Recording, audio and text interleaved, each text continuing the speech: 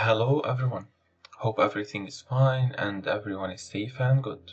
I know I was absent for a while, but here I am. For our tutorial of today, I'm gonna talk about a new feature in Corona Renderer. At least for me, I discovered recently, and it's called Corona Scanned Material. Now, let's start at the very beginning.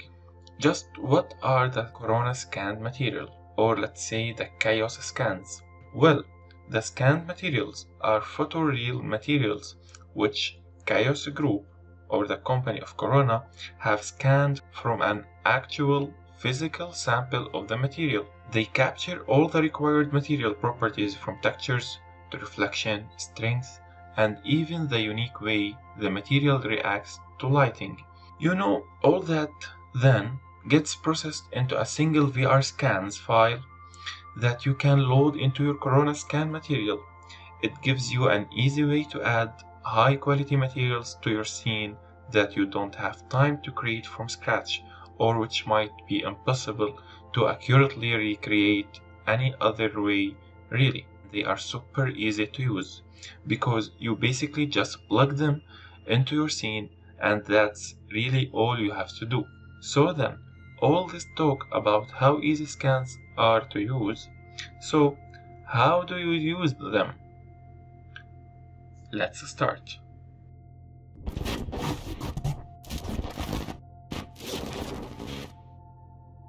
Okay, first of all, I have this Light Studio that we are all familiar with from the previous tutorials.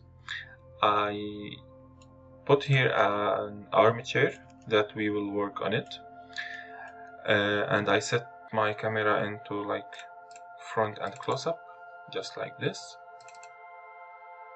and this what we have for now. So now we will go to Material Editor, and from here easily we will select Corona Scanned Material. It's weird how I didn't notice this option before. So I'll select this and I will have this option. So simply we have this option from here to download the chaos scans. So I'll just click here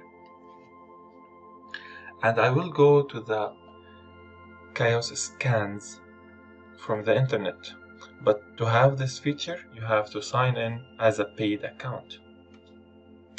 But don't worry, I will put in the description box about 2 or 3 materials that you can use for free without having the paid version of Corona. Okay, for now, you can choose the material type you want from here. For example, I will choose wood, and I will have these options of wood. I will go for leather, for example, and I will have these options for leather. For example, I will enlarge this material and you can see the details and the reflection glossiness of the material we have. Here you have the small description of it. I'll go back, or you can filter it by the color or by the tags. For example, you want the glossy materials, you want the silk, you want the copper, etc. Okay, for now, easily, I will go, for example, for this. I chose leather. I will go to here and I will download this file. Okay, and after we have our file ready, I will go and extract it here, and I will have these 2 files. And you can see from here this file, the type of this file is VRSCAN.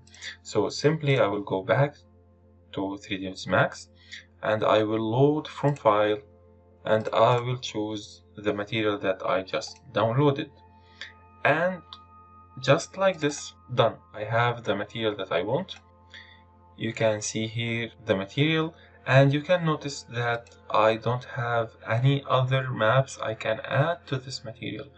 I can't add a bump, I can't add a reflective texture. The only thing that we can do is to change the values of the strings, for example, the glossiness, and for sure to change the tiling size to make it bigger or smaller, and we will talk later for the appearance section. So for now, I will go here and open the group, and I will assign the material to here. So I will test render. Oops, we assign it to all. Okay, let's keep it for now. I'm okay with this. Okay, I will zoom in a little bit. Let's go here. I will select the camera and I will zoom in, example. And easily you can notice the details we have without importing any value for the bump or any texture as well.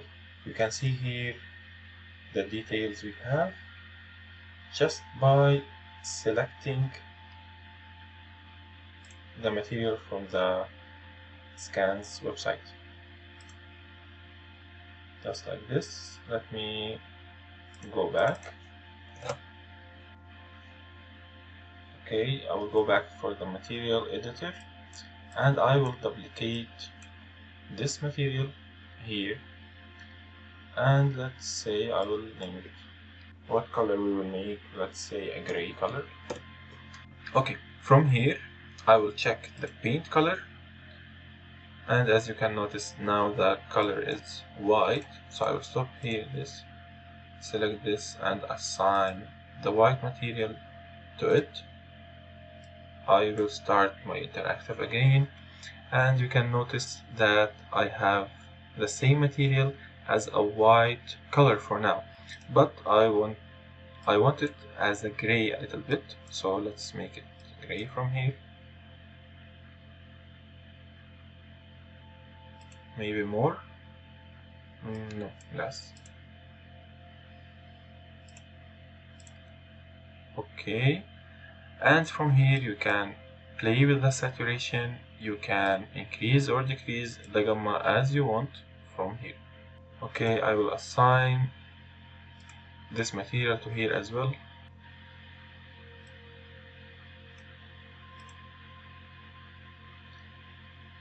I will remove the fast preview so we can see a better result for the test render, and just by like 2 steps we have this result. So let me zoom in a little bit. You can see here the details, you can see here as well the bump and the texture without adding any UVW modifier, without changing anything. But as speaking of changing the UVW, let's go here and change, for example, the tiling into 2x2. I think it will become smaller, and maybe it's better. For here the result is much better. For here I'm fine with it, so I will keep it like this. Meanwhile, I will go back to the website and maybe select a metal material. For example, let's go here. You can see the details from here. Okay, I will go with this as a test, or maybe not. Let's try this. Yeah, this seems nice. Okay, I will go with this. I will download it. I will extract again the metal for here, and we can see the VRSCAN. I will go to 3dsMax, same steps, I will repeat it. I will go to Corona scan material, load from file, and I will choose this. From here I will pick the metal and I will simply assign it. And you can see the result we have here. And from here I will change the saturation a little bit. So let's say I will go for minus 0.25.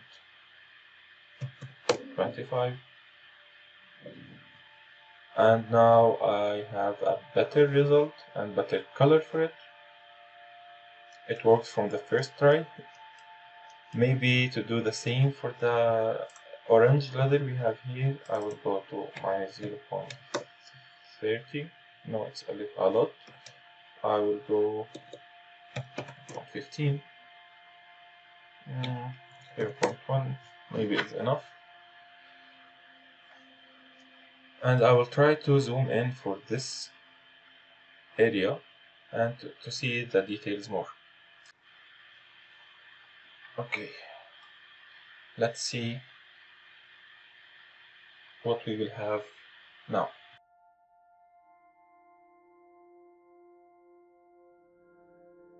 Honestly, this option is a time saver, and as you can see, we had let's say a great result just by how much we worked on it, 2-3 minutes, and just by downloading our the material that we want and loading it into the Corona scan material.